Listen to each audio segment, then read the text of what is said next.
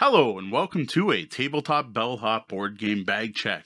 I am Mo Tuzano, the Tabletop Bellhop, your cardboard concierge, working with you to make your game nights better. Today what we're going to do is I am going to crack open a shiny new copy of Drop It.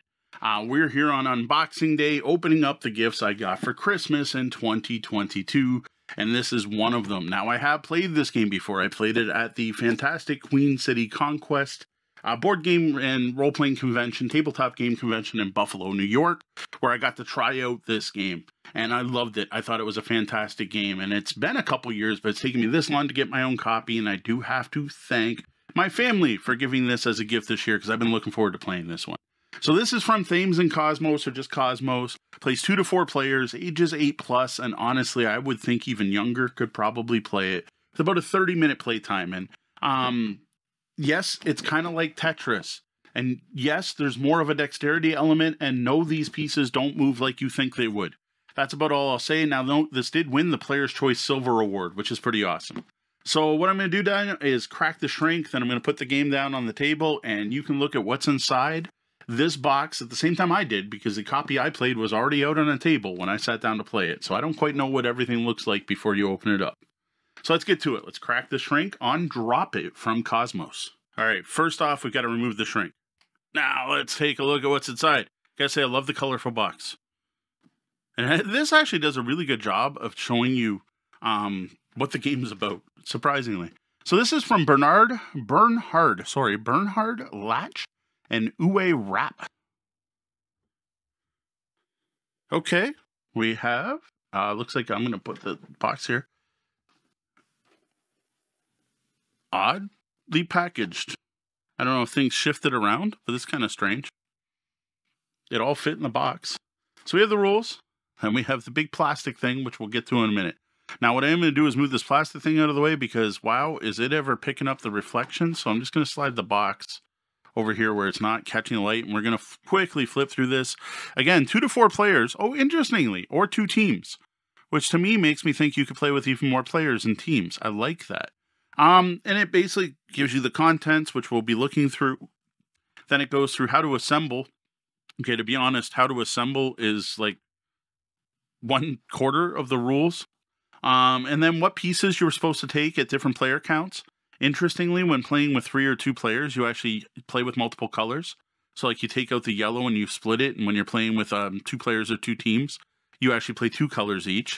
And then there's the rules of the gameplay, which again, this is not an instructional video, so I'm not going to get through it, but basically you're dropping wooden shapes and trying to make sure that they don't touch and they don't touch the edges, and you're going to score points for being over top of circles and stuff. This is not an instructional video, but literally your how to play is 1 page. Like the rest of this is kind of set up and how to build things and how it all looks. 1 page, and then some variant rules. That's impressive, actually. Like, you don't see many games that are worth playing with 1-page rules nowadays. All right, now we're going to move over to the thing. We're going to take this out, and I assume this is going to be able to go back in here assembled. Wow, it's odd. Like, everything's like sloped. So we have some punch boards here. Now, some of these are for assembling this, which I don't want to assemble it the wrong way, but like you're literally going to slide these pieces of cardboard into here. And the problem is I don't know which side's which, so I don't, like I said, oh, these come out. So yeah, here, we'll do it quick. See? Slide in. And then there's another one. And obviously there's a different way to play, or a variant. Wow, these are literally falling out of here. So I got to appreciate the well-cut punch boards. So we'll put these in. I probably have them backwards because that says A and C, but whatever, you get the idea. So those easily slide in. There, you can't see my webcam through here. I'm going to punch these just because it's going to be easier to put this away. You have more punch boards, so like really thick cardboard tokens here. So like, look at that. Look at how thick those are. We have a smiley face token. I don't remember using these when I played. So we have smiley face token. Look at how easy that's punching. Dang, that's nice. This is for the bottom, whenever we get to the bottom. That's for the bottom. And then some plus bonus points. Again, I'm just quickly punching things. I don't usually do this on unboxings, but it's coming out so easy, I figure it's easier. Plus, these are big and chunky. I don't expect them to get damaged. Here's the score track where you're going to keep track of who's winning. You get points throughout the game. Just has the Drop It logo on the back. Again, thick. Like that. That is a chunky piece of wood. bubble wrap to protect things, the wooden bits, the bottom. So it doesn't look like you can put this away assembled. So you're going to have to take it apart, put it back together. But this literally just slides somehow, one side or the other. Yeah, see? It just slides. Like, it can't be harder than that. Then you're going to put the appropriate thing at the bottom here. Like, you're probably supposed to match A with A, B with B. All right, we're going to put this aside for a second. I'm already wishing I had baggies for this. So one of the things this does not come with is any real way to control these components. Box insert is honestly surprisingly beat up, which in my opinion, like I know some gamers are probably going to be frustrated by that, but to me that means it was doing its job protecting the components, right? Like it's kind of dinged up over here. But to me, that's a good sign that this box protected everything that was in it. So what we have here are a bunch of wooden pieces, which honestly, I'm just going to jump into this well. And then I'll show you some various shapes. So the cubes are actually for tracking your score.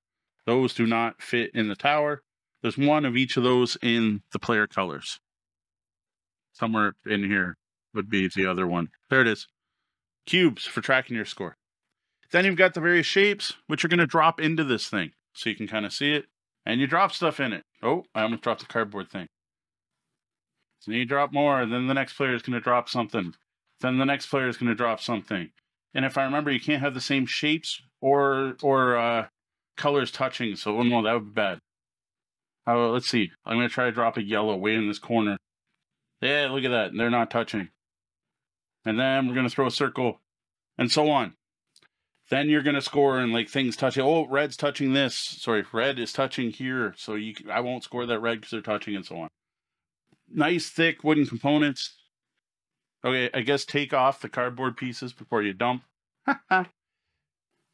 Solid chunk of plastic. Now you can kind of see these. There's numbers on here that show like what points you're going to get for touching those numbers. See if maybe they'll show up better here, but I think all you're going to see is my webcam. There at this. Now you see my mic. Silly piece of plastic is reflective. You basically got an idea. So now we're going to try to slide this off. Oh, easy. No problem. We're going to put it back in here. We're going to put this back on top. Throw these cardboard pieces in. I'm sure there's slightly better ways I could organize this. But for now, that's it. It's everything you get with Drop It.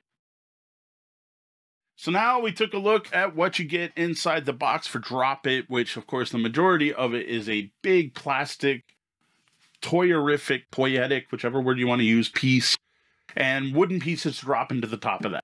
Some cardboard bits to change it up, so you can change up the edges of the piece. I don't know what to call it. The Drop It thing, the tray, the whatever you want to call it.